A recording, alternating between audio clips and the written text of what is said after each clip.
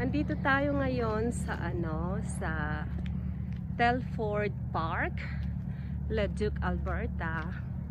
Ayan. Ito yung ito yung laging pinupuntahan ng mga laging naglalakad na kahit winter kasi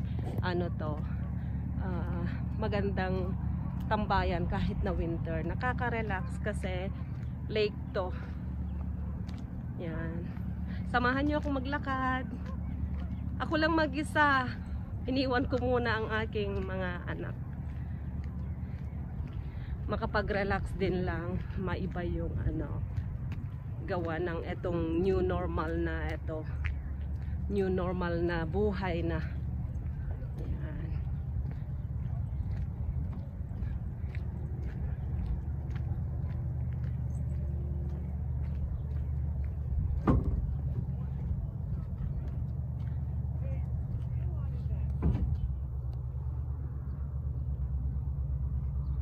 Lakeshore. Yan. Tapos meron kang dadaanan dyan na pre-provide nila. Tapos frozen pa yung lake. Ayan, frozen pa.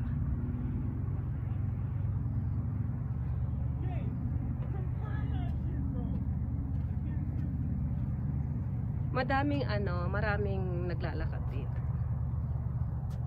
Pa-sunset na naman.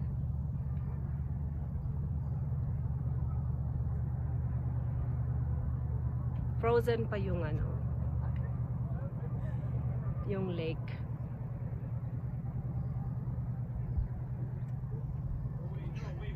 Exactly, my boy. Exactly, my guy. What I'm saying now?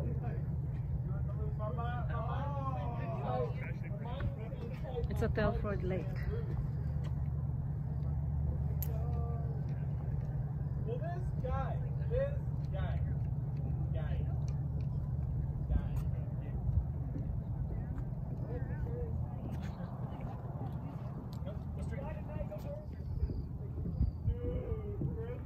Ayan may kasama na akong naglalakad. Tapos ang ganda kasi ng ng view dito kasi nakaka-relax. Ayan ang view niya. Ang sarap lang tumambay.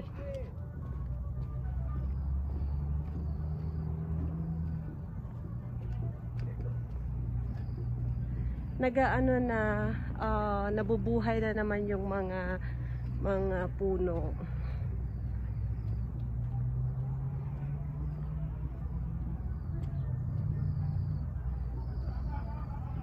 Nandito na ako sa may gilid ng lake.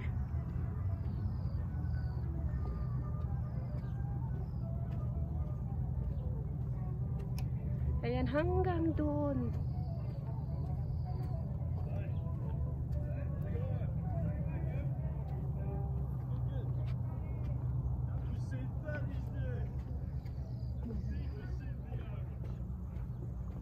Tapos pwede kang umupo dito. Ayan, may upuan dito na pre-provide din nila. Habang tatanawin mo lang yung magandang tanawin. Napakaganda kasi.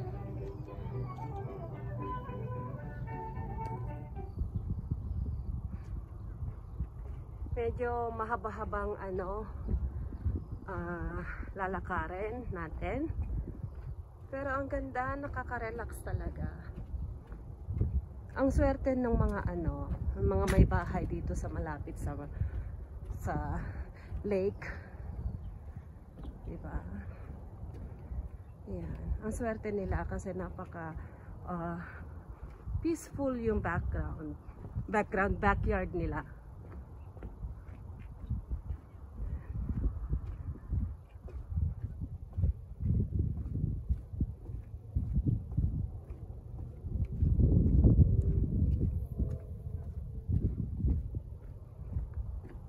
Tapos yan naman Saint Michael Catholic Church. Yan.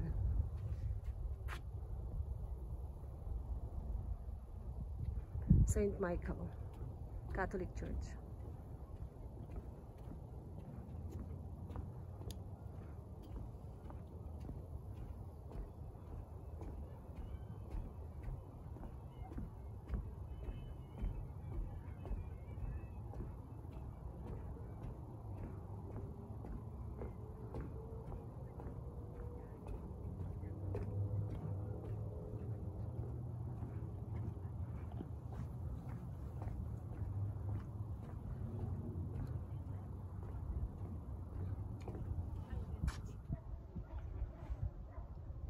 Masanay na tayo sa buhay na ganito na naka-face mask. Although nakakairita na, it's annoying, pero wala tayong magagawa kasi syempre sumunod tayo sa batas pa rin. Ito na yung pinakabatas na susundin natin. No face mask, hindi ka pwedeng lumabas. Yan. Ito na yung buhay talaga natin. New normal. Di ba?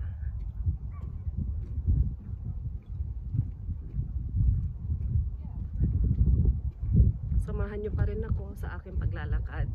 Lakad lang ng lakad. Ang dami namang pahingahan dito.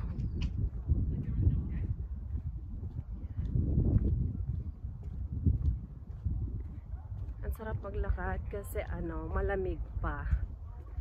Lamig. Kasi snow pa yan, oh. Snow magkabilaan. Snow pa yan.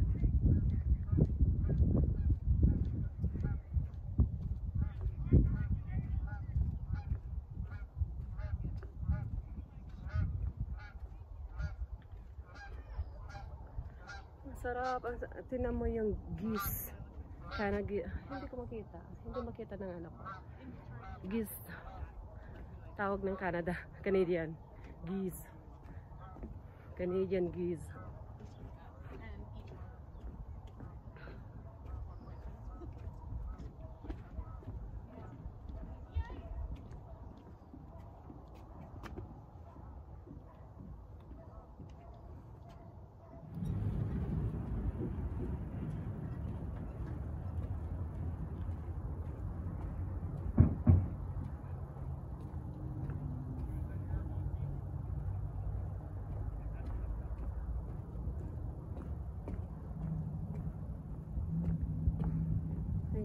Puntahan natin to kasi pwede kang umakyat dito,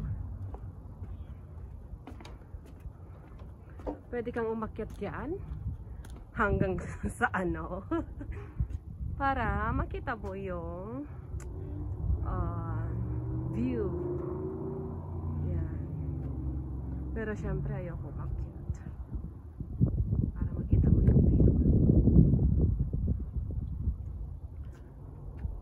Dito ang ganda kasi makikita mo yung sunset.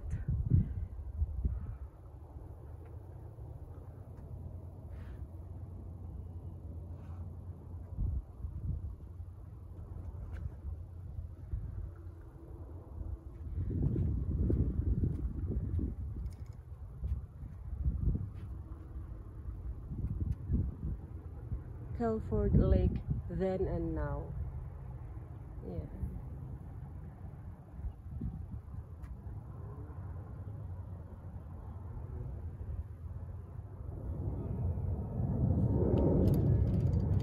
Dito sa part na to, melted na yung ayokong natatakot ako.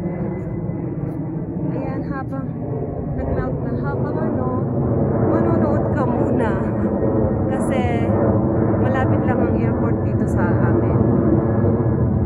Ayan. Malapit lang ang airport. 10 minutes away from sa bahay. At ito nga yung sinasabi ko kanina na melted na yung tubig dito sa part na to. Yan na. Tapos dito naman sa banda rito, hindi pa. Ano pa, frozen pa. Yan. Ano pa lang yan, frozen. So, takot ako. Baka mahulog yung phone ko dyan.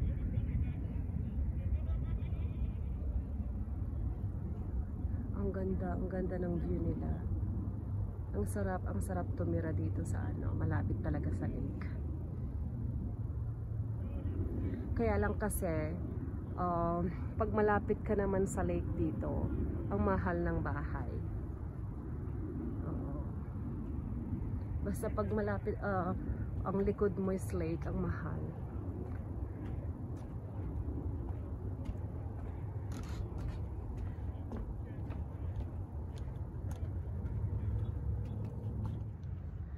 Andito ako sa aerial view niya. Ayan, dito ako sa gitna. Kukunin natin yung aerial view ng ano na to, Telford Lake na to. Papakita ko lang sa iyo. Nandito ako sa gitna.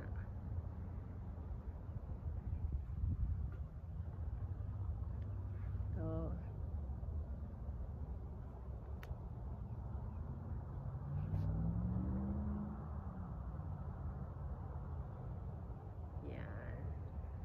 na 360 ko na kayo. 360 ang ginawa ko.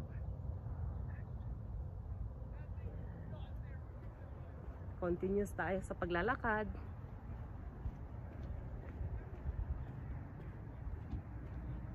At salamat sa pagsama ninyo.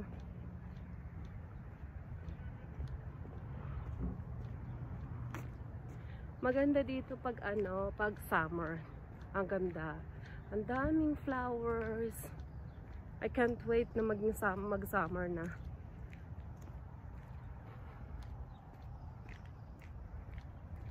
Kasi daming tao. Pero sana mawala na tong virus na to para at least mas ma-enjoy natin at safe tayong lahat.